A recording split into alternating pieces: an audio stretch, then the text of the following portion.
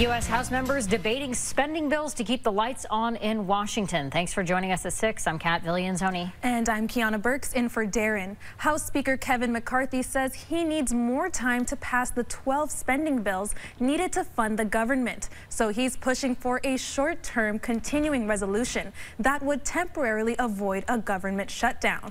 Meanwhile, the Senate is working on its own continuing resolution, which has broad bipartisan support to keep the government open for the next 6 weeks at current spending levels. So what kind of effect does a looming government shutdown have on us here at home in Vermont? And what's going to be done to get flood victims the support they need before winter? Our Calvin Cutler is following the money and joins us live from our Montpelier bureau. Calvin, what are leaders telling you? Yeah, good evening, Kiana and Kat. They say that FEMA workers will still be able to work here in Vermont and deliver immediate aid to flood victims. But the longer that a potential government shutdown drags on, it could have an effect on some state programs. Kyle Richardson bought his first home in Barrie 7 months ago. His whole neighborhood was slammed by this summer's floods. $178,000 worth of damage just for me. And that is not including outside. 3 months on, he's still waiting on most of his insurance money, which didn't cover any of his personal belongings. We lost everything. I mean, there was nothing salvageable in this house. I had 4 feet in my kitchen and my living room. Everything was gone. FEMA paid out about $5,000.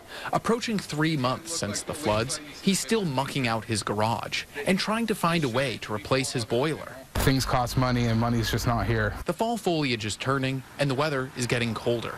Vermont is scrambling to get people hooked up to heat or get them into temporary housing. Just shy of 50 families will be moving into FEMA trailers like these. Here's an example of one of the units that will be placed at the country club in Montpelier. It comes with furniture, a kitchen, and this unit specifically has 2 bedrooms. Fully equipped with electric heat, running water, utilities, and more. Nearly $20 million in FEMA cash has been paid out to flood victims. But in anticipation of the federal spigot being shut off, the Scott administration is ordering all state agencies to draw down all the federal funds they can.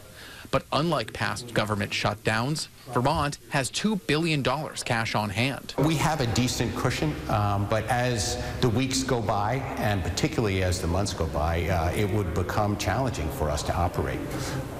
We don't anticipate that to be the issue, but you never know.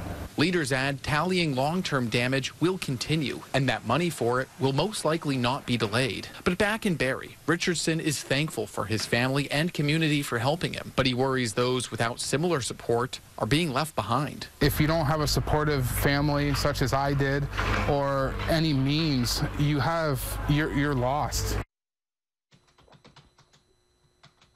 Now, meanwhile, the state is appealing to the federal government for more help as well. Governor Phil Scott today submitted a disaster declaration to President Biden for infrastructure needs in Addison and Rutland counties from storms that happened back on August 3rd to the 5th.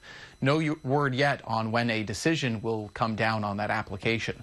For now, reporting live in Montpelier, Calvin Cutler, Channel 3 News. Calvin, thank you.